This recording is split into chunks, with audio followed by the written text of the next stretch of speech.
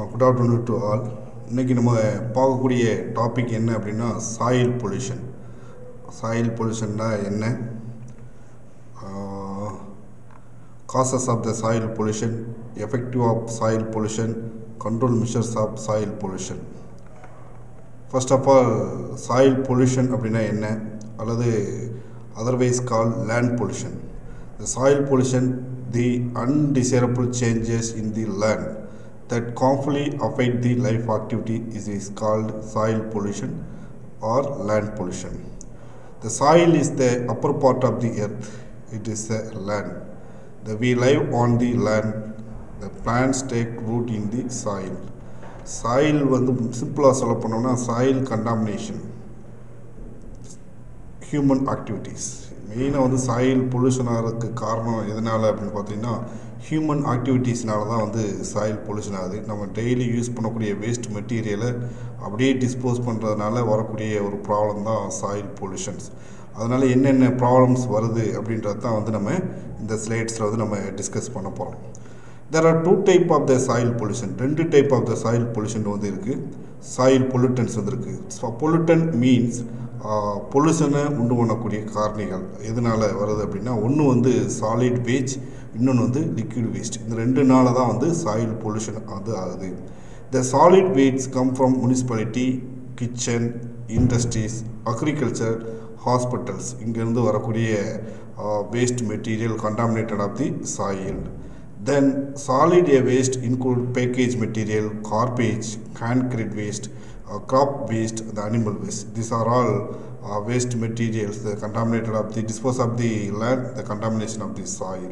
Soil வந்து pollution ஆகுது. அதனால solid wasteனால soil pollution ஆகுது ஒன்று. Another one of the pollutants வந்து liquid. Liquid include the sewage of the kitchen, industrial effluent. இந்த இண்டஸ்ட்ரியல் எஃப்ளூயன்ட்னாலையும் டெய்லி வரக்கூடிய கிச்சனில் யூஸ் பண்ணி அந்த வேஸ்ட்டு வாட்டர்னாலையும் என்னவாகுது, சாயில் வந்து பொல்யூஷன் ஆகுது.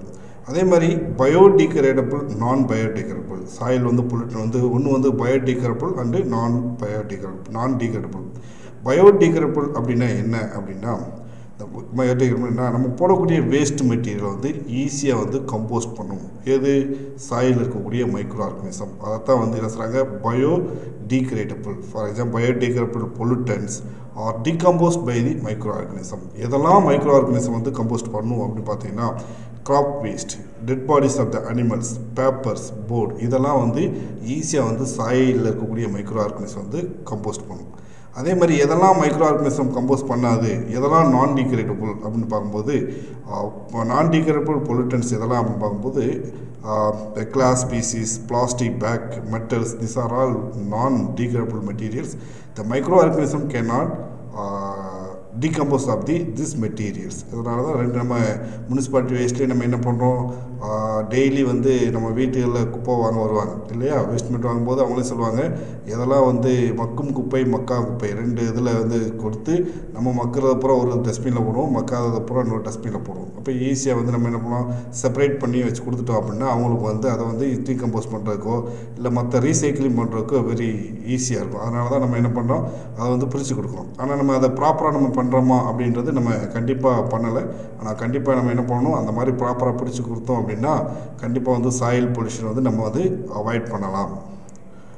அடுத்து causes of the soil pollution. எது காரணத்துலலாம் சாயில் பொல்யூஷன் ஆகுது, எந்தெந்த ரீசன்னால எப்படிலாம் சாயில் வந்து பொல்யூஷன் ஆகுது அப்படின்னு பார்த்தீங்கன்னா கெமிக்கல் பொல்யூட்டன்ஸ், கெமிக்கல்னால வந்து சாயில் வந்து பொல்யூட்டன் ஆகுது.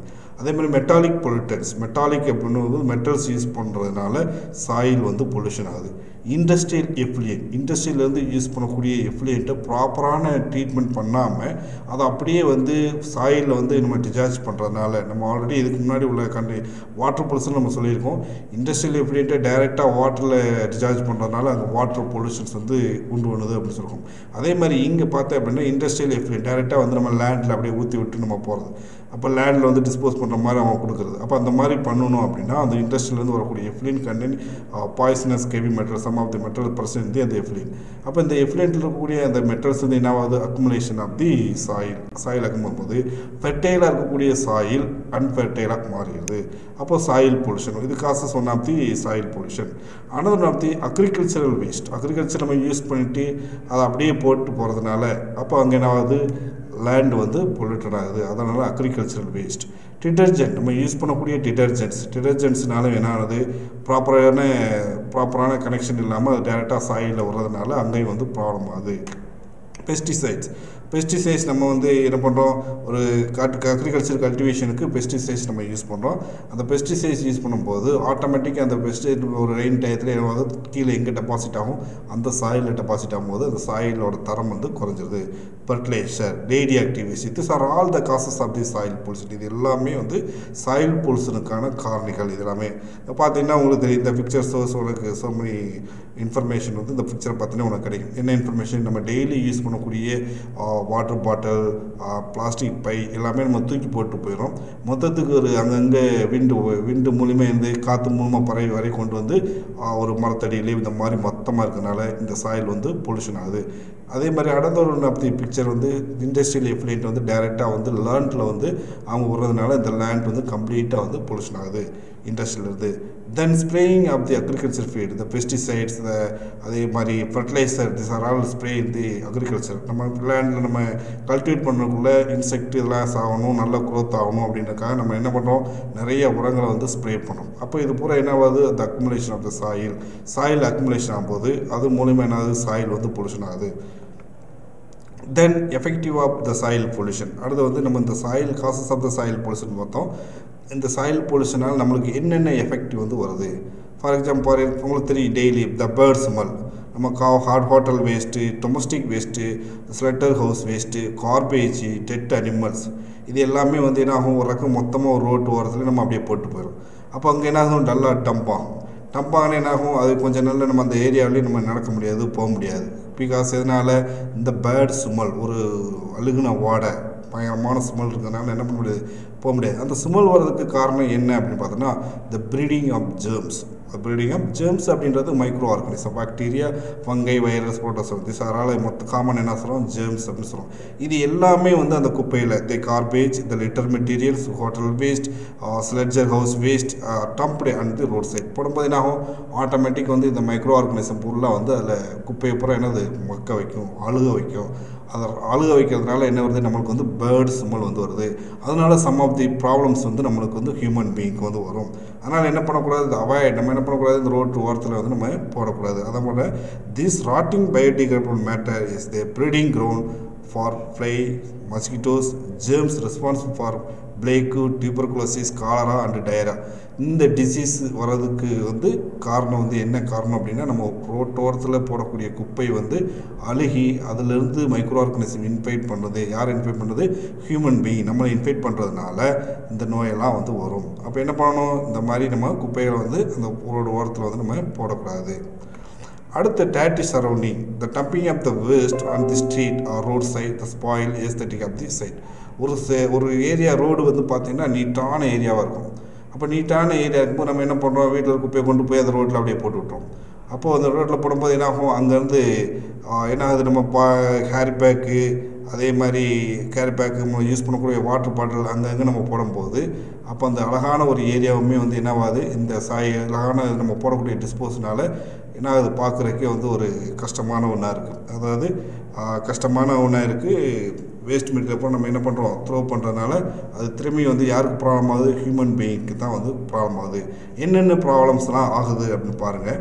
அடுத்து டேமேஜ் ஆஃப் தி நர்வ்ஸ், நம்மளோட நரம்பு மண்டலம் வந்து பாதிக்கப்படுது. இதனால carbon tetrachloride, the liver டாக்சிகன்ஸ், the damage of optic cranial nerves, இந்த எல்லா பார்ட்ஸுமே வந்து இந்த லேண்ட் பொல்யூஷனால் நம்மளுக்கு வந்து பாதிக்குது. அதே மாதிரி மியூட்டேஷன் என்னது, இந்த இன்செக்டிசைட்ஸ் நம்ம யூஸ் பண்ணுறதுனால, நம்ம லேண்டில் இன்செக்டிசைட்ஸ் பூச்சிக்கொல்லி மருந்து நம்ம யூஸ் பண்ணுறதுனால அதனால் அந்த லேண்ட்லேருந்து நம்மளுக்கு வரக்கூடிய ப்ராப்ளம் என்ன அப்படின்னா, இன்டியூஸ் ஜீன் மியூட்டேஷன் இந்த ஹியூமன் பீயிங் மியூட்டேஷன் நடக்குது. தென் கேன்சர் எதனால் வருது, chromium and DD causes cancer in the human tissue, இதில் எல்லாம் கேன்சர் வருது. தென் கன்ஜெனிட்டல் ப்ரொடிஃபைட், த சர்டன் ஹெர்பிசைட்ஸ், பிளான்ட் வந்து ஹெர்பிசைட் யூஸ் பண்ணுறோம். அந்த ஹெர்பிசைட்ஸ் யூஸ் பண்ணுறதுனால நம்மளுக்கு என்ன மாதிரி ப்ராப்ளம்லாம் வந்து பாருங்கள். Congenital breath defect, டயோசன் increase breath affect in both people and life stock, எல்லாமே அனிமல் ஹியூமன் பீயிங் எல்லாத்தையுமே வந்து பாதிக்கப்படுது. தென் செக்ஸ் ஹார்மோன்ஸ், DDT யூஸ் பண்ணுறதுனால ஹியூமன் பீயிங்க்கு பேர்ட்ஸ்க்கு வந்து என்னவாது செக்ஸ் ஹார்மோன்ஸ் வந்து அஃபெக்ட் ஆகுது. இதெல்லாம் பாருங்கள் effective of the soil pollution, effect of the soil pollution. சரி ரைட், இப்போது நம்ம டெஃபினேஷன் பார்த்துட்டோம். அந்த sources of the soil pollution எப்படிலாம் சாயில் பொல்யூஷன் உருவாகுது. அதுக்கப்புறம் நம்ம என்ன பண்ணுறோம், அந்த சாயில் பொல்யூஷனால் நம்மளுக்கு எஃபெக்டிவ் என்னென்ன எஃபெக்ட்லாம் வருது அப்படின்னு பார்த்துட்டோம்.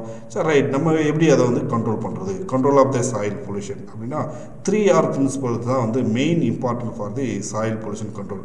என்னது 3Rனா என்னது? ஃபர்ஸ்ட் ஆர் அப்படின்னு பார்த்தீங்கன்னா ரிடக்ஷன், அது லெஸ் யூஸ், ரிடக்ஷன் அல்லது லெஸ் யூஸ். செகண்ட் ஆர் என்னது? ரீயூஸ். தேர்ட் ஆர் என்னது? ரீசைக்கிளிங். இந்த 3நால தான் வந்து என்ன பண்ணலாம், நம்ம வந்து சாயில் பொல்யூஷனை கண்டு பண்ணலாம். ஒன்று வந்து நம்ம யூஸ் பண்ணக்கூடிய மெட்டீரியல் வந்து கம்மியாக யூஸ் பண்ணணும். அதை வந்து இல்லை அப்படின்னு நம்ம யூஸ் பண்ணிட்டா அதை ரீயூஸ் பண்ணணும். அப்படி இல்லை அப்படின்னா ரீசைக்கிளிங் பண்ணணும். நம்ம தியாகராஜா காலேஜில், மதுரையில் இன்ஜினியரிங் தியாகராஜா காலேஜ் அவங்க என்ன பண்ணியிருக்காரு, ஒரு சைடு இருக்கக்கூடிய பிளாஸ்டிக் மெட்டீரியல்லாம் கலெக்ட் பண்ணி அவர் வந்து ஒரு ரோடு போட்டிருக்காரு. அப்போது ரீசைக்கிள், ரீயூஸ் அந்த மாதிரி பண்ணியிருக்காங்க. அந்த மாதிரி நம்ம பண்ணணும் அப்படின்னா என்ன பண்ணலாம், இந்த சாயில் பொல்யூஷனை கண்ட்ரோல் பண்ணலாம். Second, kitchen waste R dumped in municipal waste container helped on the side of the street. நம்ம குப்பையை போடணும் அப்படின்னா ப்ராப்பரான டஸ்ட்பினில் நம்ம போடணும். முனிசிபல் ஆஃபீஸ்லேருந்து நம்ம ஒவ்வொரு ஸ்ட்ரீட்லேயும் என்ன பண்ணியிருக்காங்க, டஸ்ட்பின் வச்சுருப்பாங்க. நம்ம என்ன பண்ணுறதில்ல, அந்த டஸ்ட்பின் மேலே போடாமல் போகும்போது என்ன பண்ணுறோம், டஸ்ட்பின் கீழே தூக்கி நம்ம போட்டு போகிறோம். அப்போ ப்ராப்பராக வந்து நம்ம என்ன பண்ணணும், நம்ம வேஸ்ட் மெட்டீரியல் டஸ்ட்பினில் போடணும். அதையும் வந்து செப்பரேட் பண்ணி நம்ம போட்டுட்டோம் அப்படின்னா அவங்களுக்கு வந்து ஈஸி. எப்படி செப்பரேட்? பயோடிகிரேடபிள் அண்ட் நான் பயோடிகிரேடபிள், மக்கும் குப்பை, மக்கா குப்பை அப்படின்றத நம்ம பாயிண்ட் பண்ணி மார்க் பண்ணி அதில் நம்ம டிஸ்போஸ் பண்ணோம் அப்படின்னா கண்டிப்பாக வந்து என்ன பண்ணலாம், சாயில் பொல்யூஷன் வந்து நம்ம கண்ட்ரோல் பண்ணலாம். 3, the solid waste R treated. 3 மெத்தடில் வந்து ட்ரீட் பண்ணலாம் சாலிட் வேஸ்ட். எப்படி பண்ணலாம்? Landfill, composting, incineration. லேண்ட்ஃபில் அப்படின்னா என்ன அப்படின்னா இந்த பர்னிங் ஆஃப் அண்டர்கிரவுண்ட். நம்ம குழியை தோண்டி அதில் குப்பையெல்லாம் போட்டு அதை வந்து எரிக்கணும். அப்படி எரிச்சிட்டோம்னா அது ஒரு மெத்தட். இன்னொன்று வந்து கம்போஸ்டிங். கம்போஸ்டிங் அப்படின்னும் போது மேக்னிங் மனூர், இப்போ வெர்மிக் கம்போஸ்ட் நம்ம சொல்கிறோம்ல, அப்போ இந்த குப்பைகளை பூரா மக்க வச்சு இன்றைக்கி நவடேஸ் என்னது வெர்மிக் கம்போஸ்ட் தான் நிறையா கண்ட்ரியில் வந்து ரீசைக்கிளிங் ப்ராசஸ் வந்து பண்ணாங்க. அப்போ வெர்மிக் கம்போஸ்ட் நம்ம பண்ணும்போது ஆட்டோமேட்டிக் எல்லாமே வந்து மெனூரிங், ஆர்கானிக் மெனூராக ஆகிடும். நம்மளோட சாலிட் வேஸ்ட் வந்து என்ன பண்ணுறோம், ரீயூஸ் பண்ணுறோம். அப்போ லேண்ட் பொல்யூஷன் கண்டிப்பாக வந்து இருக்காது. அப்போ நம்மளுக்கு கம்போஸ்ட் வந்து ரெடி ஆகுது. அப்போ அந்த மாதிரி கம்போஸ்டிங் வந்து நம்ம பண்ணலாம். இன்சினரேஷன் அப்படி, இன்சினரேஷன் பர்னிங், நம்ம எரிக்கிறது. இன்சினரேஷனாக நம்ம எரிச்சோம் அப்படின்னா நம்ம என்ன பண்ணணும், நம்ம ஏர் மூலயமா ஏர் பொல்யூஷன் வர்றதுக்கான சான்சஸ் இருக்குது. இருந்தாலும் நம்ம வந்து ஒரு எந்த ஏரியா யூஸ் பண்ணாமல் எந்த சைடு யூஸ் பண்ண மாட்டோமோ அந்த சைடில் போய் நம்ம என்ன பண்ணலாம், இன்சினரேஷன் ப்ராப்ளம் இல்லாமல் ஒரு இடத்த போய் இன்சினரேஷன் பண்ணலாம். அப்போ அதை வந்து என்ன பண்ணலாம், நம்ம வந்து அதை ஒரு கம்போஸ்ட்டாக வந்து நம்ம லேண்டுக்கு வந்து யூஸ் பண்ணிக்கலாம். 4, pesticides R used in limited amount and only when necessary. Pesticides வந்து நம்ம இஷ்டத்துக்கு நம்ம என்ன பண்ணக்கூடாது, ஸ்ப்ரே பண்ணக்கூடாது. ஒவ்வொரு இதுக்கும் நம்ம என்ன பண்ணக்கூடாது, போடக்கூடாது. நம்மளுக்கு எவ்வளோ தேவையோ கொஞ்சம் லிமிட்டாக வந்து என்ன பண்ணணும், போடணும். அப்படி போட்டால் என்ன பண்ணலாம், சாயில் பொல்யூஷனை நம்ம என்ன பண்ண முடியும், கண்ட்ரோல் பண்ண முடியும். Biological pesticides R used. Chemical pesticides இல்லாமல் பயாலஜிக்கல் பெஸ்டிசைட்ஸ் யூஸ் பண்ணோம்னா கண்டிப்பாக வந்து த prevent of the soil pollution. Best resistant variety R cultivated as graph. Best ரெசிஸ்டண்ட்டாக எந்த ஒரு பூச்சியும் தாக்காத ஒரு பிளான்ட். அப்போ அக்ரிகல்ச்சர் யூனிவர்சிட்டியில் அவங்களே டெஸ்ட் பண்ணி சில பிளான்ட்லாம் வச்சுருப்பாங்க. அப்படி டெஸ்ட் பண்ணக்கூடிய பிளான்ட் எதுவும் வந்து பெஸ்ட் இன்ஃபெக்ட் ஆகாத பிளான்ட், எபிலிட்டியான பிளான்ட், அந்த மாதிரி பிளான்ட்டை நம்ம கல்டிவேட் பண்ணோம் அப்படின்னா கண்டிப்பாக வந்து என்ன பண்ணலாம், இந்த சாயில் பொல்யூஷன் வந்து நம்ம கண்ட்ரோல் பண்ணலாம். Organic manure R used instant of chemical fertiliser. Chemical fertiliser பதில் ஆர்கானிக் மெனூர் நம்ம யூஸ் பண்ணணும், அப்படி பண்ணலாம். அது ஒரு method of the control, method of the soil pollution. Then bio fertiliser use பண்ணணும். அடுத்து land styling prevented. The water lacking is prevented. Water நம்ம தேங்கி இருக்காத அளவுக்கு இருக்கும். வாட்டர் வந்து தேங்கி இருந்துச்சு அப்படின்னா கண்டிப்பாக வந்து மைக்ரோ ஆர்கனிசம் வந்து இன்ஃபெக்ட் பண்ணும். வாட்டர் தேங்கிச்சுன்னா அப்படியே வாட்டர் ஸ்மெல் வரும். பிகாஸ் எதனால, மைக்ரோ ஆர்கனிசம். நம்ம லேண்ட் பொல்யூஷனும் வாட்டர் பொல்யூஷன்லையும் நிறைய ப்ராப்ளம் வந்து ஹியூமன் பீயிங்க்கு வந்து வந்திருக்கு. அங்கே எப்படி நம்ம டயரியா, டியூபர்குலோசிஸ், ஜாண்டிஸ் எல்லாம் வாட்டர் மூலம் பரவுதோ அதே மாதிரி இங்கேயும் அதே தான் நம்மளுக்கு பரவக்கூடியது. அப்போ 2 பொல்யூஷனுமே வெரி இம்பார்ட்டன்ஸ். பிகாஸ் எது, சாயில் தான் வந்து பாதிக்குது. அப்போ வாட்டர் லாகிங் ஏன் ப்ரிவெண்ட் பண்ணால் வாட்டரில் so many of the micro organism வந்து இருக்கும். அதை அப்படியே விட்டோம் அப்படின்னா பேட் ஸ்மெல் வரும். அப்போ அது மூலயமா வந்து ஹியூமன் பீயிங் வந்து இன்ஃபெக்ட் வரக்கான சான்சஸ் வந்து இருக்குது. தென் sewage is treated with following step அப்படின்னா பிரைமரி, செகண்டரி, டெர்ஷியரி ட்ரீட்மெண்ட். இந்த ட்ரீட்மெண்ட் நம்ம ட்ரீட் பண்ணி அந்த வாட்டரை வந்து நம்ம லேண்டில் விட்டோம்னா நம்ம என்ன பண்ணலாம், வாட்டருக்கு வந்து லேண்டுக்கு வந்து எந்த ப்ராப்ளமும் இருக்காது. நம்ம ட்ரீட்மெண்ட் பண்ணாமையே அதை லேண்டுக்கு விட்டோம் அப்படின்னா கண்டிப்பாக வந்து அந்த metals accumulation of the soil accumulation ஆகிறதுனால அது ஹியூமன் பீயிங்க்கு வந்து பாதிக்குது. ஏன்னா சாயிலேருந்து வரக்கூடிய ஃபுட் மெட்டீரியல் நம்ம ஸ்லைட்டே சொன்னோம், சாயிலில் தான் வந்து என்னது எல்லா பிளான்ட் வருது, எர்த்தில் தான் நம்ம ஹியூமன் பீயிங் இன்க்ளூட் ஆகும். அப்போ சாயிலேருந்து வரக்கூடிய எல்லா பிளான்ட் வெஜிடபிள் கார்பஸ் எல்லாமே நம்ம அதை ஃபீட் பண்ணுறோம். அப்போ அந்த கெமிக்கல் அங்கே அக்குமுலேஷன் ஆகும்போது அந்த ஃபீட் பண்ணக்கூடிய நம்ம அந்த மெட்டீரியலை நம்ம சாப்பிடும்போது நம்மளுக்கும் வந்து கொஞ்சம் கொஞ்சமாக வந்து கெமிக்கல் வந்து நம்ம பாடியில் அக்குமுலேட் பண்ணி சம் ஆஃப் தி டிசீஸ் வந்து வரும். அப்போ என்ன பண்ணணும், ட்ரீட்மெண்ட் பண்ணி அதுக்கப்புறம் வந்து நம்ம அந்த எஃப்ளூயன்ட் வந்து டிசார்ஜ் பண்ணால் வந்து ப்ராப்ளம் இருக்காது. அடுத்து industrial must be treated at the point of the source. எந்த ரக்கம் நம்ம ஒரு இண்டஸ்ட்ரி இருக்குன்னா பிஃபோர் ரிலீஸ் அந்த எஃப்ளூயண்ட்டை வெளியில் விடுறதுக்கு முன்னாடியே நம்ம வந்து ஃப்ரீ ட்ரீட்மெண்ட் பண்ணதுக்கப்புறம் அந்த எஃப்ளூயண்ட்டை வெளியில் விட்டோம் அப்படின்னா ஒரு ப்ராப்ளமும் வராது. சரிங்களா? இதுதான் வந்து நம்ம கண்ட்ரோல் பண்ணக்கூடிய method soil pollution. Already water பொல்யூஷனை பற்றி நம்ம பார்த்துட்டோம். இந்த வீடியோவில் வந்து இந்த வீடியோவில் எதை பற்றி டிஸ்கஸ் பண்ணியிருக்கோம் அப்படின்னா சாயில் பொல்யூஷன் வந்து நம்ம டிஸ்கஸ் பண்ணியிருக்கோம். சாயில் பொல்யூஷன் அப்படின்னா என்ன, அதுக்கப்புறம் causes of the soil pollution எதனால் வந்து பொல்யூஷன் ஆகுது, தென் அதனால் வரக்கூடிய விளைவு effective of the soil pollution, last control measure of the soil pollution. Thank you.